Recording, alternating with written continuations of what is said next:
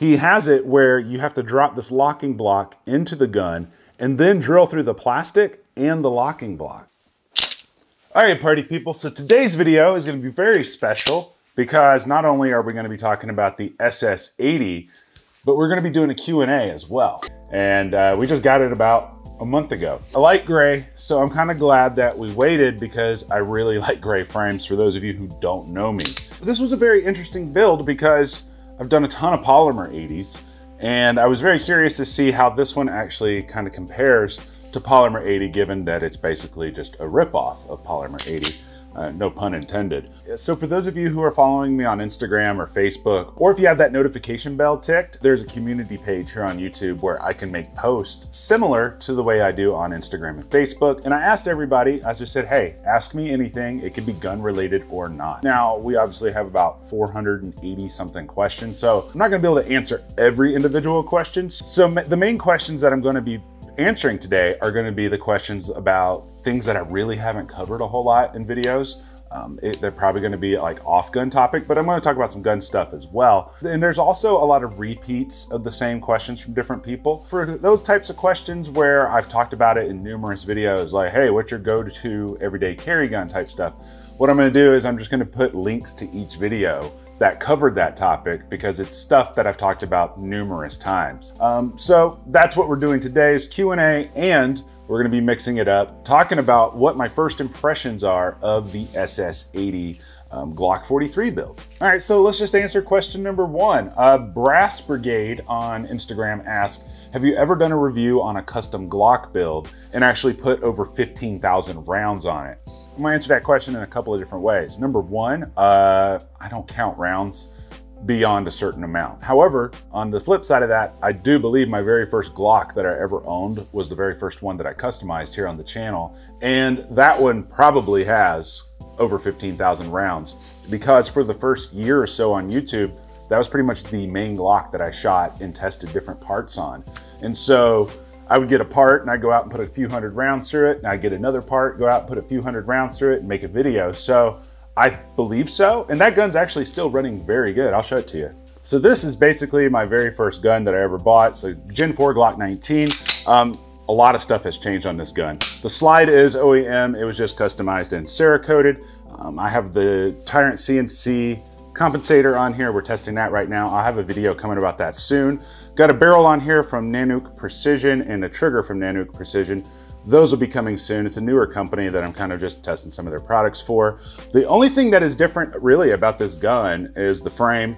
The original frame was stippled and I had a microdot stippling done on it, and that stipple pattern actually collapses in on itself. So I just bought a new frame, but it's a hybrid of my original gun. But it still runs good, but I swap parts out so much.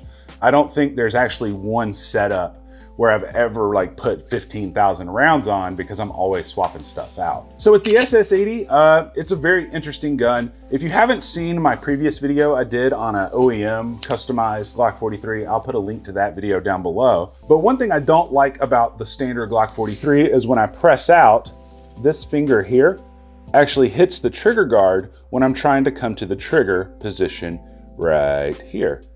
But as you can see, because the trigger guard on this one bulges outward in the front, instead of being flat like that, my finger doesn't hit with this one. So this one might be promising. On the top here, I have the Shield Arms mag extension, Shield Arms slide, True Precision barrel, Apex trigger, Agent night sights. I will have a complete build list. I also just uploaded a full tutorial on how to do this over at Gunstreamer. That will be the first link in the video description because we're not allowed to put tutorials on YouTube anymore. So that will be there. So if you want to go watch it after this video, then you're good to go. And that's also where all the build lists and everything and coupon codes are located as well.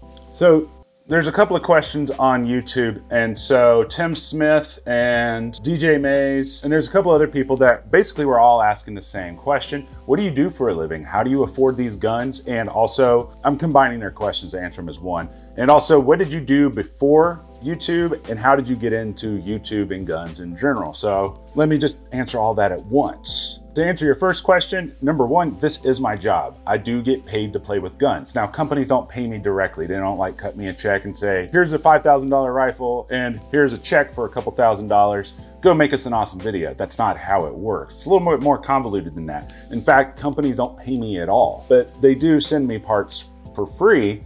Sometimes I get to keep those parts. Sometimes I have to send those parts back. But that doesn't bother me if I got to send them back, because I usually only review stuff that I think that you, the viewer, are actually going to enjoy or have a lot of questions about. Now, the way I earn a living is through affiliate marketing, which is essentially when I create build lists and I'll say, hey, I'll put links below in the description. Basically, the way that works is if you click that link and actually purchase something, it doesn't even have to be the product that I link to, they'll give me a small percentage of the sale. And when I say small, I mean it's usually about 5%. Sometimes it's 2%, because physical goods that are made in the USA have such small profit margins. But over time, if you can get thousands of people to purchase, you can actually make a living. So no, a lot of these parts, I couldn't afford all of this in its entirety. Couldn't afford to do 6 different Polymer 80 builds and 8 different AR builds. That's just not in the cards. Because if I could afford that, I would be so busy working at a day job every day that I would never have time to make videos. So it's one of those catch-22s. That's why some channels, they don't grow, because you got to learn how to get out of your job, because this kind of video editing stuff, I mean, each video for me takes at least 12 hours between testing products, filming, editing, and publishing the video. It's a good 12 hours per video, and that's not including the videos I do the cinematic editing in. What I did before YouTube was from age 20 to 29, my goal was to get into medical school and become an orthopedic surgeon. But when I did my undergraduate, I didn't major in science. I majored in business just in case things didn't go right. I did all of my science prerequisites as my electives, so I had no fun electives. I was all taking biochemistry and stuff like that.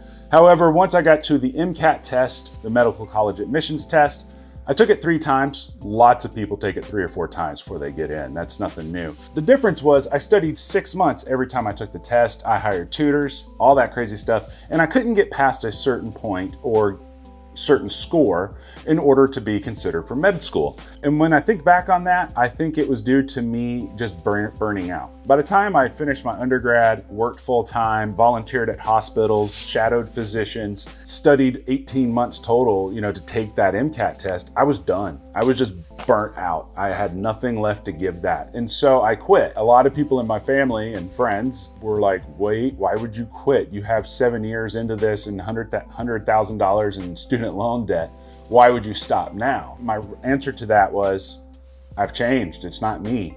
And so a lot of people, including my wife, were like very uneasy about that. And because I spent all of my 20s in college and studying, I kind of lost pretty much all my friends, or lost touch with friends. They just didn't have time for one another. And then I lost all my hobbies. Like, I forgot what I like to do for fun because I was always working. So I told my wife, I said, I need a year to figure it out. And obviously she was like, yeah, that's gonna be bad. If I gotta work for the rest of my life, why not do something that I wanna do, have fun, and figure out how I can earn a living doing that? So instead of trying to find a job that paid well, I just figured out what I wanted to do for fun every day. If let's just say I had $1 million in the bank, I would still do this every single day because it's something that I enjoy. So I figured that part out, and then I figured out how the heck I'm gonna monetize it. And so that's kind of how we got to here. Now, to answer your question on how I actually got into guns, that's a long story, but I'm gonna give you the very shortened version. My wife and I were in separate cars. We stopped off at a Circle K at 10 o'clock at night. I went inside to pay. 2 guys pulled up beside the pump, started hitting on her, which is fine. She's hot, whatever. I don't get jealous. But when I came out, they drove away. They staked out behind the place. And then when we got onto the freeway, because we were in separate cars, I was about a quarter mile ahead of her, and they followed her onto the freeway and tried to get her to pull off onto the side of the road. She called me panicking. I said, hey, exit here, go to the valet. There's a lot of cops there. And I was there waiting for her. And then in her panic, she got in the wrong turning lane, and they were still following her. Thankfully, nothing happened. She actually faked them out. As they turned left, she got back onto the freeway, and everything has been fine. However, that really scared her. And it really frightened me because typically I was at work those nights. And I was like, what would she have done if she hadn't had me there to talk her through it, you know? And so that's kind of what got the ball rolling about the firearms thing. And then about 9 months later, our son was born, and 2 weeks after he was born, we were at the gun store buying guns. Now, I haven't fired this gun yet. This is just a first impressions video, but basically it feels really good in the hand. One problem I did have when I was building it was my trigger wasn't resetting. And over in the tutorial, I show you how I fixed that. It was basically, I had to fix the bend angle of the connector in the trigger, and it was good to go. I've already tested this slide. I've already tested this barrel. I basically tested everything on this gun aside from the frame, which will be in the next Glock 43, AKA SS80 video. But all those parts work great. So given that this frame works good, then I'm gonna be pretty excited if it does work, even though I'm not a huge fan of single stack guns. Kyle Carroll said, hey, can you make a video of just your shooting drills, shooting tips? What helped you become a better shooter? Yeah, I'm actually planning on doing that. I was only a gun owner for about 6 months when I started YouTube, and YouTube has been my way of learning more and more about guns and fundamentals about guns. You know, creating videos and getting access to different things and different people, I've learned a lot. But I never created those types of videos because I never felt like I had any type of say in that, right? Like I'm not a gun trainer, I'm not an instructor. But there is a lot of things that I've written down over the past couple of years. I'm like, wow, that really helped me shoot faster, or that really helped me shoot better and more accurately. So I do have some videos for that coming soon. So that's a great question. Kenny Dio61 asks, what's your background? Military? Did you go to college? I apologize if you answered these. Okay, so I already covered that one. I do have a bachelor's degree in business finance, but no, I don't have any military, and I don't have any law enforcement experience. Main reason, I was actually gonna join the Marines when I was 19, but I had spinal surgery when I was 11 on my spinal cord, and so I can't get into any type of military or law enforcement, even if I wanted to. I actually went to the recruiter and all that, and they're like, yeah, you're not getting in. I'm like, great. Frank Wang really asked a good question. He goes, hey, where would you like to take your channel in the next 5 years? That's a great question, and it's something that I've been so busy these past few months, or actually this whole past year. I've been so busy with things, I haven't really had a chance to reflect on it. Just to give you guys a little bit of context, in March of 2018, YouTube created new rules regarding firearms. Specific rules, meaning like no build tutorials, no how to install part tutorials, and no links in the description that directly link to a website that sell gun parts or gun accessories. That's why I always link to product. That's why I always link to GunStreamer, and you can go watch the video over there. And over there, all the links and coupon codes are located there because they now violate the rules. When they changed the rules about not being able to do build videos and stuff, that kind of made me question what I want to do on YouTube, because I didn't always want to just do reviews. I liked doing tutorials and stuff and helping people solve their problems. And so I really like that question on where I want the channel to be in the next 5 years, because I honestly haven't even had a chance to think about it because I've been working so hard. Because I like doing things that are different from everybody else. You know, whenever you have a niche, whatever the community is, at least on YouTube, everybody starts looking the same and sounding the same and doing the same things. And that's something that and then from there, I started toning it back. I just was really curious about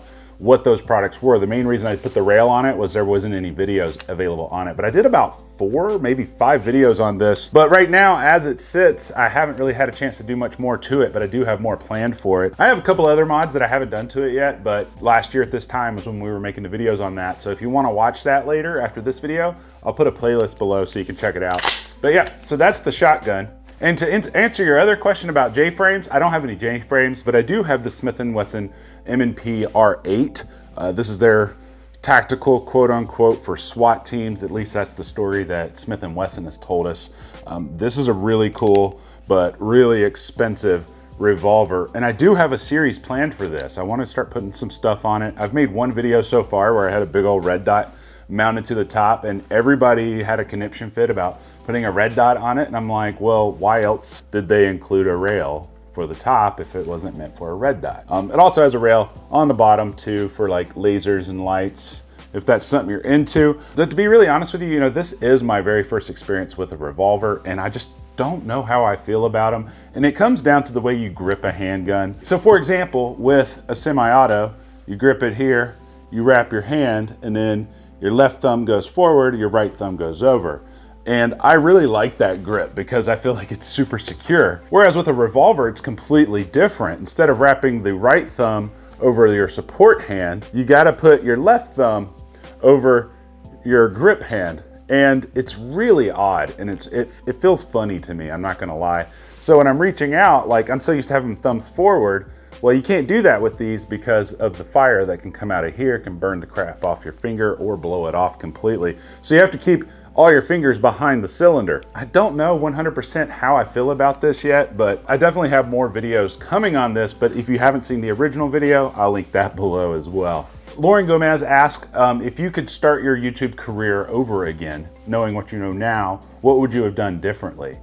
Nothing. I'm not one of those people that ever has regrets or ever wants to go back and change something I've done, because anytime I've made a mistake, I've learned and I've grown from that mistake. I wouldn't know what I knew today if I didn't make certain mistakes in the past. So therefore, I wouldn't change anything.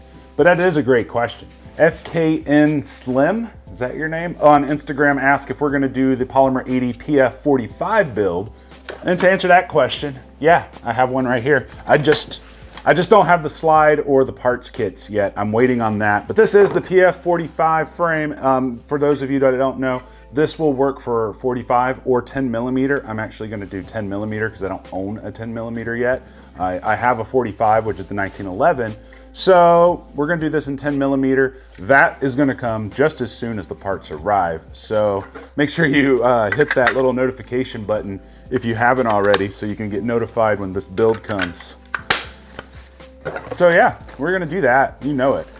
And speaking of Polymer 80, when I was at SHOT Show, I sat down at the booth with them, talked to them, and they have a lot of new stuff coming out. There's actually gonna be, it's not a Roni, and I don't remember the name of the company that's making it, but they're coming out with a carbine that will work with like any handgun that you want, semi-auto, and it has like these different adapters and stuff, but it will work with Polymer 80s, whereas the Roni and the Fab Defense K-Pos don't. So that stuff is coming, so keep that in mind. So let's get off the questions again and talk about the SS80 a little bit more. So like I mentioned earlier, I am excited to go shoot this because no longer does my index trigger finger hit the trigger guard going from the index position down.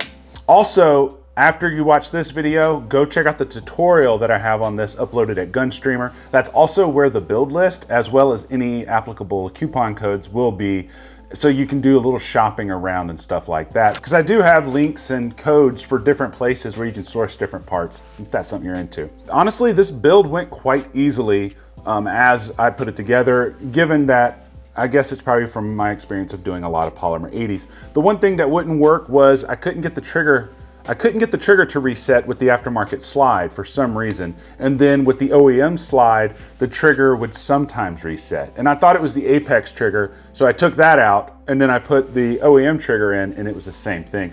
Turned out it was the bend angle of the connector. It's a super easy adjustment, but I included that in that video. Show you guys how to change the bend angle, and that doesn't just apply to this gun, that applies to any Glock that's having problems resetting. But once I got the bend angle fixed, everything is functioning flawlessly. I've tested the drop safe, so here it is, you know. I mean, I've done this multiple times, but yeah, it's passing drop safe, but it feels really good in the hand. I'm actually kind of surprised by this. You know, during the past year, as people have been building these, I've seen some things where people have reported that their frames got a little bit of cracking inside as they were shooting them. So that's something I'm gonna be looking for. And a lot of people said that the polymer felt cheap, but in my opinion, it feels just fine. I don't know if maybe they've since changed the type of polymer that they've used, but this one feels just as good as the Polymer 80. One thing that was very interesting though about this build was in your front locking block up here where this rail section is, it drops in just like the Polymer 80. On the original tutorial series that Lenny McGill put out, now I don't know if he changed that because my locking block already had a hole in it. So your mileage may vary on that because I just pulled the locking block out and I was like, oh, there's already a hole there. I thought I was gonna have to drill through metal, but there's no drilling through metal, at least with this one. Let me know down in the comments if you've built one of these recently did you have to drill through the locking block as well? Because mine didn't need it. It was a production model. It wasn't one that was like specially sent just for me. I don't really care for Glock 43s or single stacks in general, but I will say it definitely, so far, we still got to go out and we got to go out and fire it. I just couldn't today. It's pouring down rain, so I can't go shooting today or tomorrow. But I'll definitely have a second video of this with a detailed review and probably get about 500 or 600 rounds through it before I make that video. So that'll be like the initial review, but first impressions are awesome. It went together really nicely. The only issue I had was the bend angle of the connector, but otherwise this thing seems like it might be a dream to shoot, but we'll see. Back to the question. So next question is WJO55 on Instagram asks, can you do the best ways to build on a budget type videos? I think people might like that, or like budget builds that don't sacrifice much quality. I'd prefer if you'd start with the M&P 2.0. Thank you very much.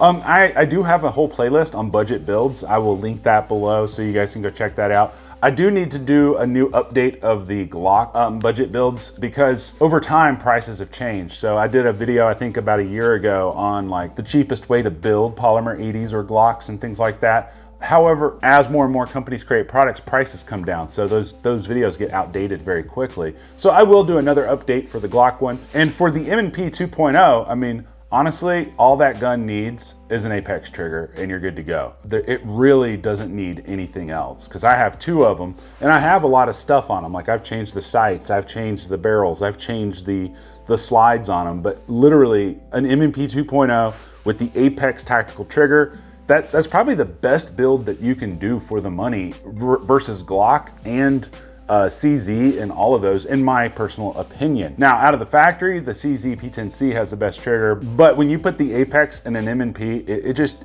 changes your life. The reset, here, I'll show you. So a lot of people think I'm full of crap when I say that the Apex trigger in the M&P 2.0 is the closest thing to a 1911 trigger that I've ever felt in a striker fired pistol. And I want to show you real fast. This is my 1911. Let me show you the trigger pull. There's take up, break, I mean, reset, break. Okay, you're never gonna make a striker fire pistol's trigger feel like that. It's just impossible. It's just a completely different design. However, this is the closest that I've found. M&P 2.0, so there's a little slack here, but here's the wall. I mean, see how short that break was? There's the reset. There's the break. I've never seen another striker fire pistol's trigger do that. And it's funny because the Apex and the Glock doesn't do that. The Apex and the FN 509 Tactical isn't that good. So the cheapest way to do an M&P 2.0 is just to put that trigger in it. That's it. So Lavash Miller has a really good question. He asked, should I do a CMMG Banshee or build my own? Personal debate of mine on whether the radial delay blowback justifies the price. So if you haven't seen my video series on this CMMG Banshee, it's a 9mm Glock Mag compatible AR pistol system. One of the problems with AR pistol systems that shoot 9mm is the bolt comes back prematurely before the round has completely exited the barrel, which that reduces in lower velocities of the bullet. This one has what's called radial delay blowback. And what it is, it's a bolt carrier group that essentially has like a millisecond or so of delay before it unlocks and allows the bullet to escape.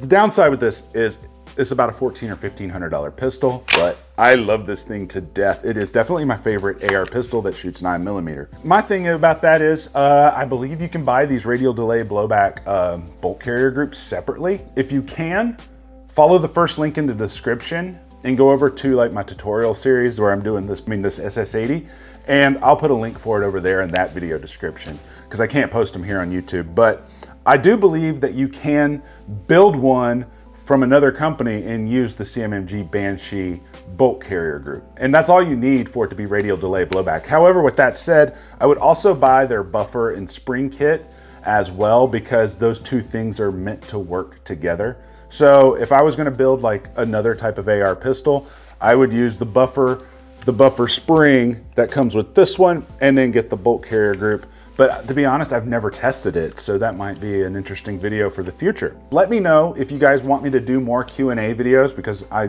don't mind answering questions. It's a lot easier for me to do it this way than to write 300 emails. I was going through my Facebook messages the other day and I literally had 490 messages that were unread. And I'm like trying to catch up, but it's so difficult. And so don't take it personal if I haven't responded to you in email or Facebook or Instagram. It's just, I don't have anyone helping me with this stuff. It's literally just me. But until next time, I love you and you guys stay sexy.